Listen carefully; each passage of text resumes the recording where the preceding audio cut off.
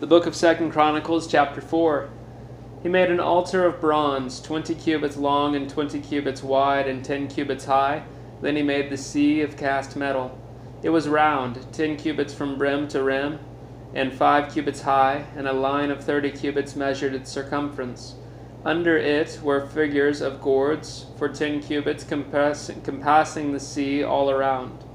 The gourds were in 2 rows, cast with it. When it was cast, it stood on 12 oxen, 3 facing north, 3 facing west, 3 facing south, and 3 facing east.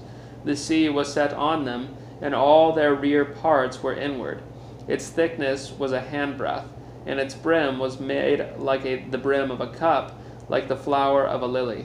It held 3,000 baths. He also made 10 basins in which to wash, and set 5 on the south side, and 5 on the north side. In these they were to rinse off what was used for the burnt offering, and the sea was for the priests to wash in. And he made 10 golden lampstands as prescribed, and set them in the temple, 5 on the south side and 5 on the north. He also made 10 tables and placed them in the temple, 5 on the south side and 5 on the north. And he made 100 basins of gold. He made the court of the priest and the great court and doors for the court, and overlaid their doors with bronze. And he set the sea at the southeast corner of the house.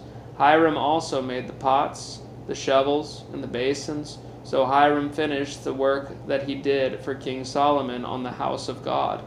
The 2 pillars, the bowls, and the 2 capitals on the top of the pillars, and the 2 lattice works to cover the 2 bowls of the capitals that were on the top of the pillars. And the 400 pomegranates for the 2 lattice works, 2 rows of pomegranates for each lattice work, to cover the 2 bowls of the capitals that were on the pillars.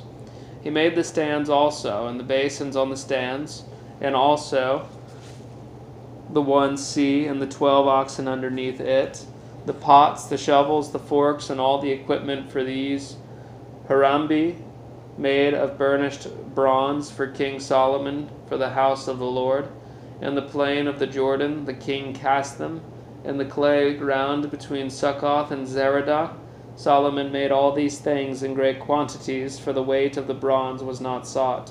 So Solomon made all the vessels that were in the house of God, the golden altar, the tables for the bread of the presence, the lampstands and their lamps of pure gold to burn before the inner sanctuary, as prescribed, the flowers, the lamps, and the tongs of purest gold, the snuffers, basins, dishes for incense, and fire pans of pure gold, and the sockets of the temple for the inner doors to the most holy place, and for the doors to the nave of the temple were of gold.